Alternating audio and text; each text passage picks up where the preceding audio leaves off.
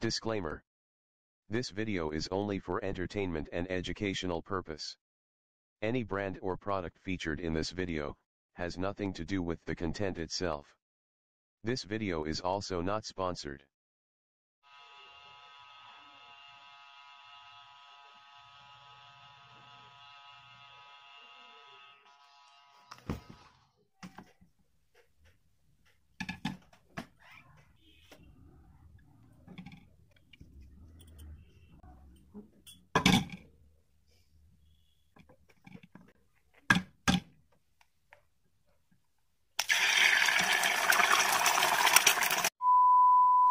So in this video I'll be making a liquid cooling system for my smartphone. Now a liquid cooling system might sound crazy because they are generally huge and would not fit in a smartphone, but I'll be making it compact enough so that it is somewhat portable and can fit on the back of a smartphone.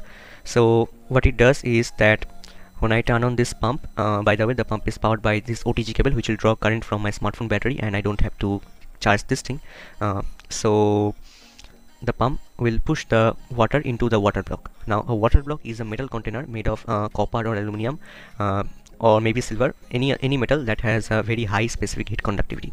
Now what it does is that it absorbs the heat from the motherboard and then passes it to the water. Now the water then absorbs the heat and it moves forward to the water block.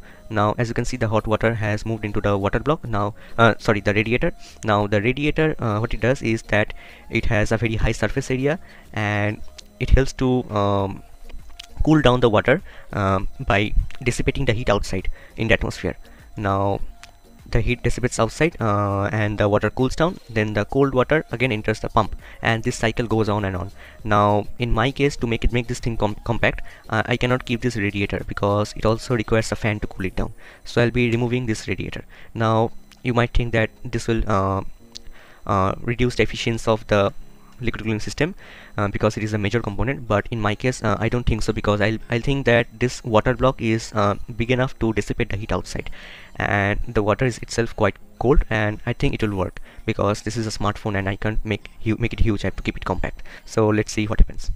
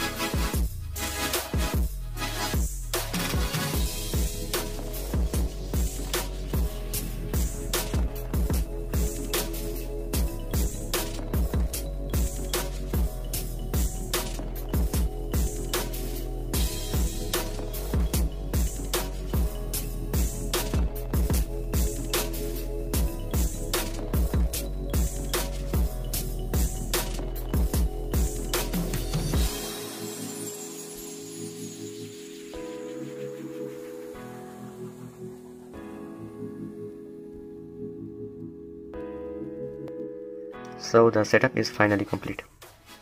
I've also put a piece of cardboard on top of it to make it look more presentable. And here's the connection for the OTG cable, the inlet pipe, here's the outlet pipe, and this is the water block. So let's start it.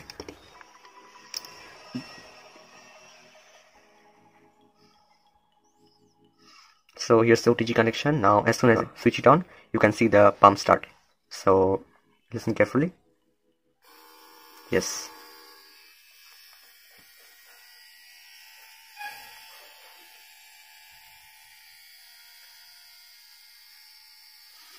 Now you might think that the water is static, but if I bring it close, you can see the bubbles flowing. Let me focus right here.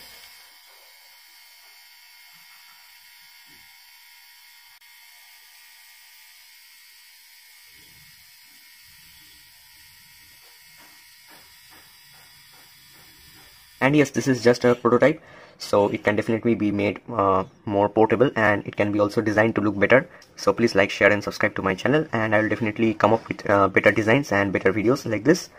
So that's it for today, and thanks for watching. Bye.